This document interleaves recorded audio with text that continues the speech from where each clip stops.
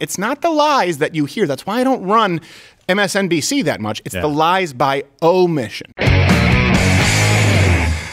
Arlington shooting. Remember that?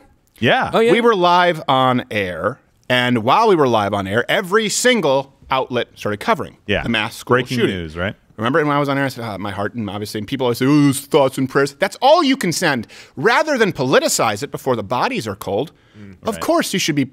I'm not ashamed of it. Of course I'm praying for my fellow citizens. Of course, yeah.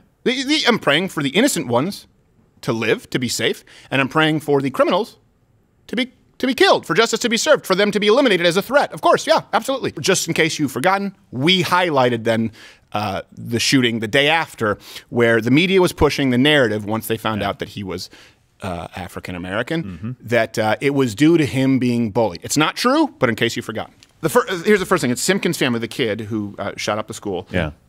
His family blamed... rather than apologize, it was surprising how they did not apologize when you watch this entire clip. They blamed bullying. Well, one does. He was scared. He was afraid. There's a video that's all out on social media, and it shows that he was being attacked. It wasn't just one person that would attack him and bully him, taking his money. It takes us all. It takes us all to stand together about this bullying.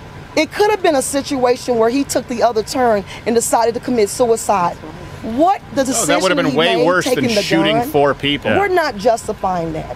Oh no! Rather than shoot 4 people, he could have killed himself? Oh. Thank God we dodged that bullet, and he didn't. To be fair, Quarterback Garrett, I remember when that came out, you said you felt bad for the guy. He looked like he was getting bullied. He was getting beat up. And I thought, and I mean, obviously not a good thing to do to go take a gun. No, to of school course and shoot not. people. That's horrible. Obviously, but like I could imagine a kid being distraught and not knowing. You could imagine a scenario, stupid right? Yeah, and you agree that now your opinion has probably changed. Yeah, well, because before, and I need to show the clip so that you see what I'm talking about. The police chief, Al Jones, lest you say this is white supremacy, I have a clip, said it was not at all the result of bullying.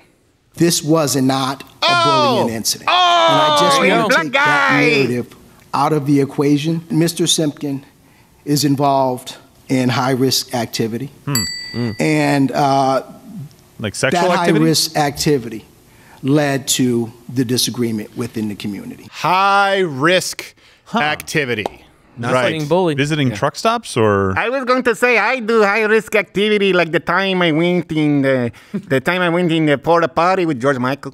Here's something else. No national network covered that. Nope. Oh, no. Covered the school shooting, and this is the thing where people go, oh my gosh, it feels like there's a school shooting every day. Oh my gosh, there's a white mass shooter. Yep. Oh my gosh, I can't believe that we need to solve this problem. And so what do? You trust people like Jerry Nadler to institute gun control, who's too busy trying to figure out what a semi-automatic firearm is, and then you give up your rights. Meanwhile, when the truth comes out, the media moves on. It's not the lies that you hear. That's why I don't run MSNBC that much. It's the lies by omission. To me, it is just as dangerous of a lie to dedicate hours live, manhunt, mass school shooting. Yeah.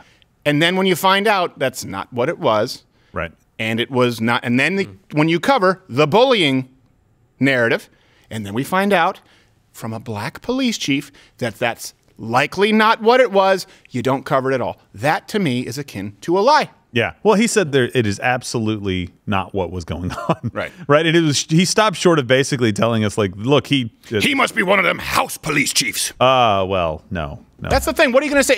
Is every black guy who points out your bullshit racist? Yeah. Let's be clear about that. Is every single one of them racist?